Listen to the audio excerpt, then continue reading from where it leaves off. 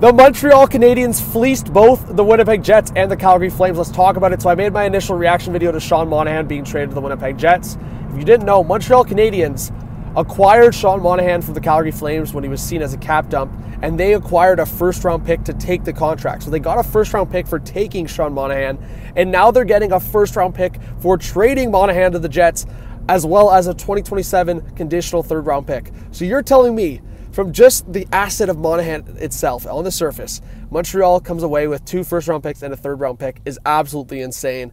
I think if you're a Habs fan, yeah, you know what? Losing Monahan, the face-off circles, the defensive effort, just the veteran presence, it sucks because it's a younger team. It's a team that's trying to build, and I think Habs fans wanted them to re-sign Monahan. But the fact that you're getting a first and third-round pick and have 2 first-round picks to show for acquiring Monahan, huge asset management from Jeff Gorton and Kent Hughes. You got to put a W on that.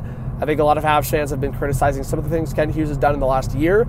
Prior to that, everyone was saying Kent Hughes masterclasses left and right. I mean, this is a Jeff Gorton and Kent Hughes masterclass right here. So first and third to Montreal, Sean Monahan to Winnipeg, no salary retained.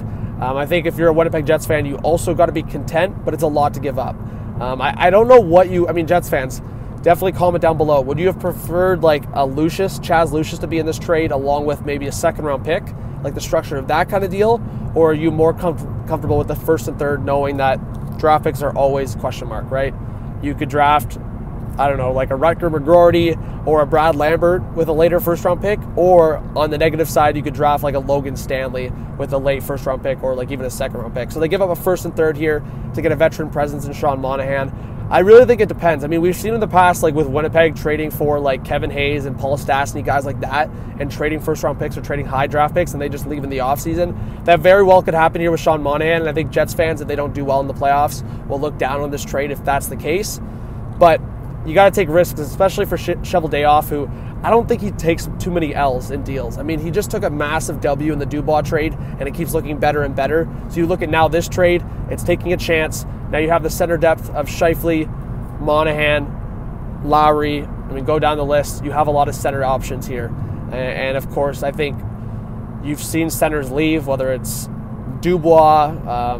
But, I mean, I think you have to take a chance here. And guys like Perfetti, maybe he develops to become a center. You got centers in the pipeline. So you didn't give up any prospects here. It was just a first and third. But Montreal fans, you got to be happy. So hit that subscribe button, guys. Like, notification bell, definitely comment down below. But on the surface, I think you can say Habs fleeced in a way for both teams. So we'll talk soon on more news. And yeah, a lot of things are coming out. So I'll see you on the next one. Peace.